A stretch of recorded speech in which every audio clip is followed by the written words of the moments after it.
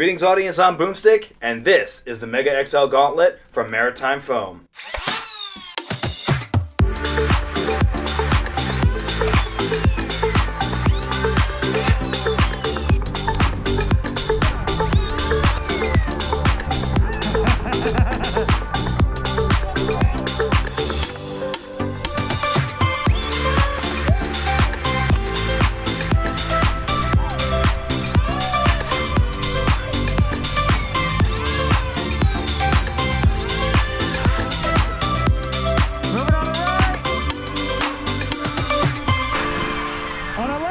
On the left! The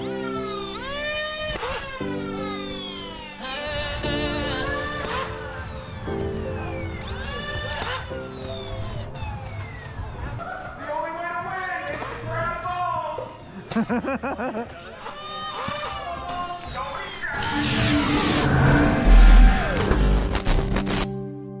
Special thank you to all my lovely patrons, especially Nerf Nothing for being an amazing pro patron.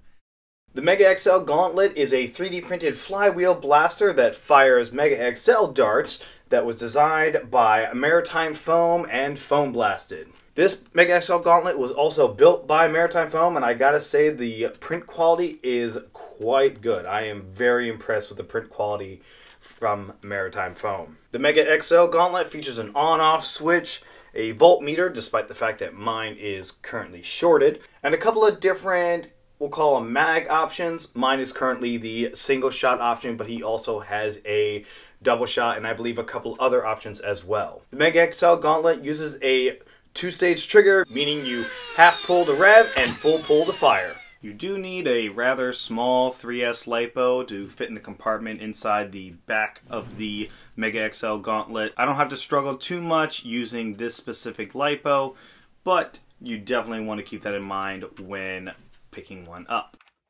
The Mega XL Gauntlet comes in a variety of different configurations. You can get it in the, obviously, standard Gauntlet configuration, or you could use it as a rail-mounted Mega XL blaster, or run it by itself with this nice little handle, which the switch that you use also just slots into. There are a couple of options that I do not have in this model, one of which being the rail-mounted trigger, which I do plan on updating mine to. And I believe Maritime Foam is still working on the Mega XL Blaster to bring you more and more features. So definitely keep an eye on their social media to keep up to date with what's going on with the Mega XL Gauntlet. Changing between the Gauntlet configuration and the others is quite simple. There are two screws on the bottom which you just unscrew, pop off the Gauntlet, and attach your configuration of choice. The Picatinny rail is definitely the easiest since it's the smallest piece. I do think a slightly larger rail adapter could be beneficial just for stability and give the piece a bit more durability. And if you do not have the rail mount for the trigger, you will need to put one of the Gauntlet straps around part of the blaster to attach the trigger in the best location for you to be able to utilize it. The grip mount is a little trickier as you do have to slide the trigger into the grip and do a little bit of wire management there. It's not hard, but it is something you have to be aware of. I will admit that I'm not able to use the bottom hole of the grip because the wire wrap gets in the way. I think that's just due to time and the wrap loosening a bit in places. It doesn't affect the performance, but it is something of note. You also want to make sure that the wires are far enough out of the way so you can pull the trigger and have it come back completely without it getting snagged on any of the wires. Changing out the mags is a bit of a pain as they are friction held in place and it is a very tight friction. However, you can just notch it into place and then just smack it the rest of the way in. I'm not sure how durable or quick this will be if you want to change them out frequently, but it is possible.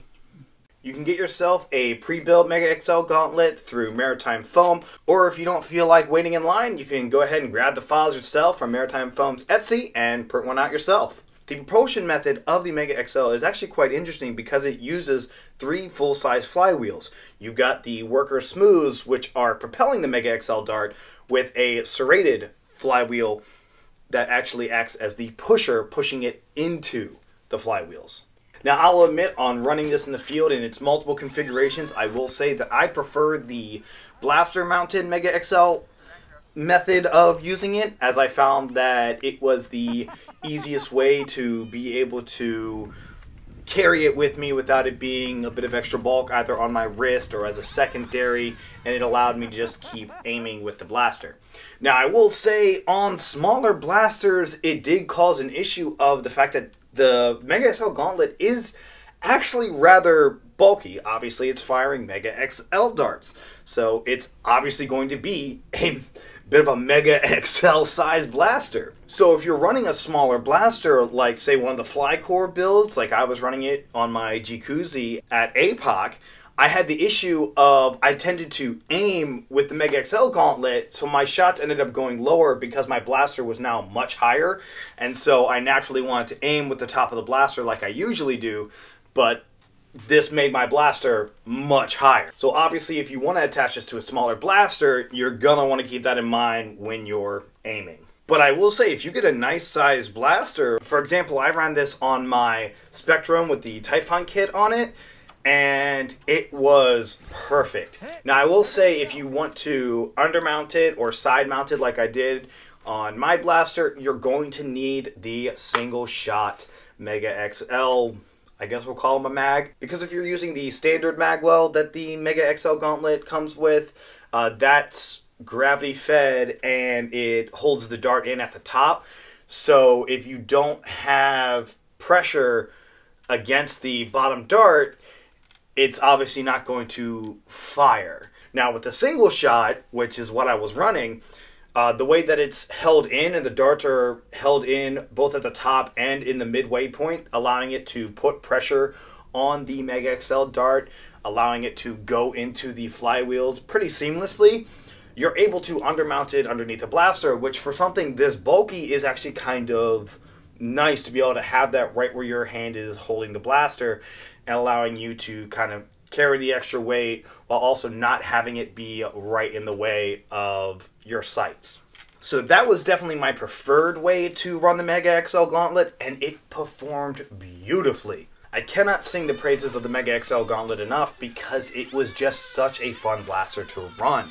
And dealing with shields, specials, anything of that sort, it really is perfect to have it right on you. I had at least one occasion where I was surprised by a Jedi at APOC, and I panic fired my Mega XL Gauntlet, which saved my life because Jedi at APOC could only be tagged out by larger ammo.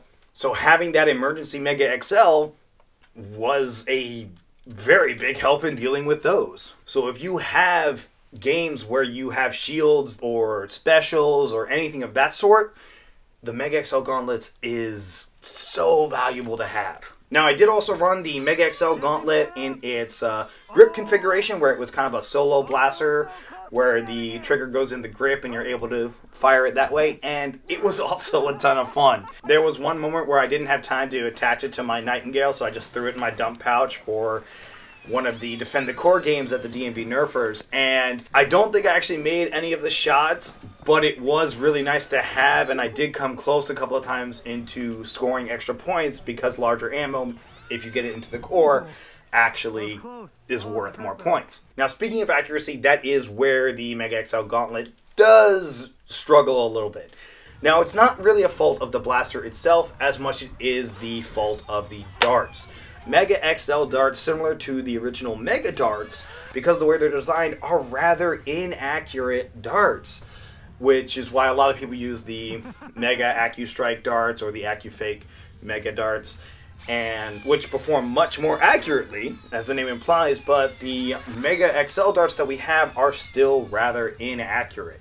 So long-range firing of the Mega XL dart, despite it hitting 90 FPS out of such a tiny package, which is great, the accuracy is pretty terrible. It's kind of a crapshoot of whether or not you're going to be kind of Hail Marying shots out there. So, I mean, I've taken many Hail Mary shots. I've gotten close a lot of times, but it is incredibly difficult to get those long-range shots while firing Mega XL. Again, this is an issue of the darts themselves and the ammo that you're firing with the Mega XL Gauntlet, and not necessarily the blaster itself. But obviously it fires Mega XL, and so that is going to be a big factor. After firing the Mega XL darts a couple of times, you will notice that there is a decent bit of wear on them, so keep that in mind. I also had a few times where I accidentally bumped the trigger firing a dart, so definitely watch the fingers when holding your blaster. As far as comfort goes, I do find that it does sit fairly comfortably on the wrist. I've used several different gauntlets in my time in the hobby, and this is definitely one of the more comfortable ones that I've had to wear. The way that they designed the gauntlet with the wider ridges here that going out, I do find that they work rather well. Obviously, it's not the most comfortable because of the way that the gauntlets are, so if you wanted to wear long sleeves under it, I think that might make it a bit more comfortable, but at the same time might make it slide around a bit more. These latches that Maritime Foam is using are perfect, and I definitely want to use these style of latches more when I attempt more gauntlet style blasters. So overall, it is a rather functional blaster. Now you can also have the switch be on your wrist if you need a two-handed blaster or something, but you still want to carry it on you, but you don't feel like holding the switch in your hand. I did not find that to be the most useful. However, I know Maritime Foam has run it, so it does work. I just found it to be less comfortable for my use cases. I preferred to just carry it in my hand. But again, as I said earlier, I kind of prefer it as either an attachment on a blaster or as a standalone blaster, not just on my wrist. And that does have a lot to do with the Mega XL is already inaccurate. I find trying to aim off the wrist to be incredibly difficult, because when you hold out your arm, you're aiming at someone in front of you, you tend to have your arm at a bit of an angle. So you got to keep in mind that you got to kind of keep it straight. And the aiming required to shoot something off your wrist, I find to be much more difficult.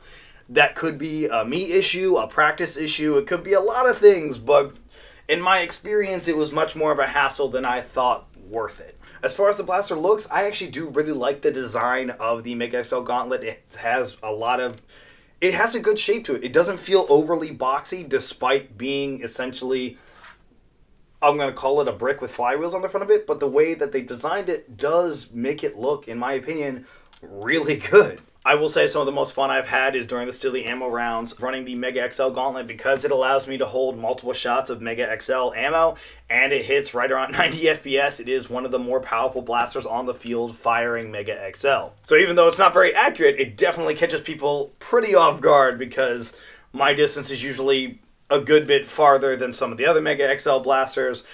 And the fact that I'm able to quickly fire that second shot, especially in the, well, if you run it in the standard one, you're firing a bit of a shotgun blast in Mega XL, but running as a single, it's just a simple matter of fire, push down, fire, and those two immediate shots. It's incredibly useful in those situations, not to mention the amount of fun I had running it with a big shield. One of my locals let me borrow one of their mesh shields, and it was just a ridiculous amount of fun running the Mega XL blaster with the shield. The best way to describe the Mega XL Gauntlet is it is so much fun. This is the kind of nerfing experience that I love. Like, I love this kind of fun, gimmicky, but still, in my opinion, practical design that utilizes a ammo type that the community does really love and has fun with. But so having said that, let's bring down our scoreboard. Now, for what the Mega XL Gauntlet is, so as a mountable blaster, whether on your wrist or on your blaster or as a secondary, firing Mega XL in situations where Mega XL does something, I'm going to rate it here. And my argument is, because of what it is and what it's trying to do, I do think that this is probably one of the most competitive Mega XL blasters you can get right now, and a tiny package compared to what other Mega XL blasters are. Like, this might be, I take that back. Obviously the Mighty Mama exists, and a couple of the other larger Little Rocket platforms do fire Mega XL. They're a good bit slower and have some of the same accuracy issues, but in my opinion, the extra size you get out of this compared to a Mighty Mama, I think this is well worth it. Now, if you don't want to have a flywheel blaster that you have to worry about revving and anything like that, and you just like to be able to have a spring that's at the ready so you can fire it off whenever you want, sure, go with the Money Mama. But I, personally, I will choose this every time because this is amazing. But here's the thing. You don't just have to choose between them. You could do both. You know, I had to try this at least once.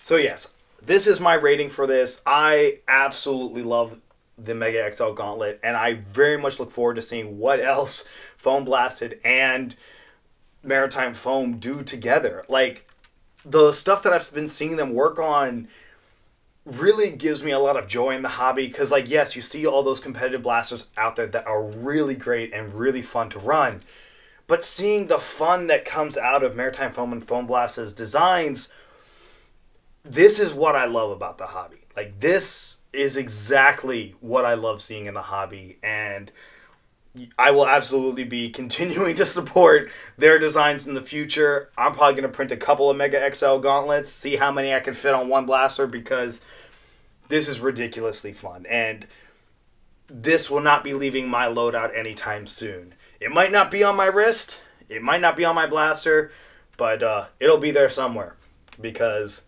this is by far one of my favorite builds of the year.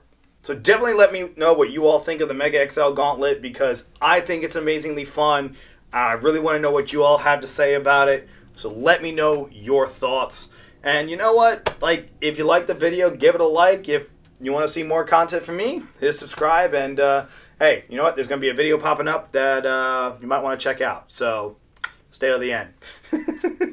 So until next time, I've been Boomstick, and I'll see you on the field.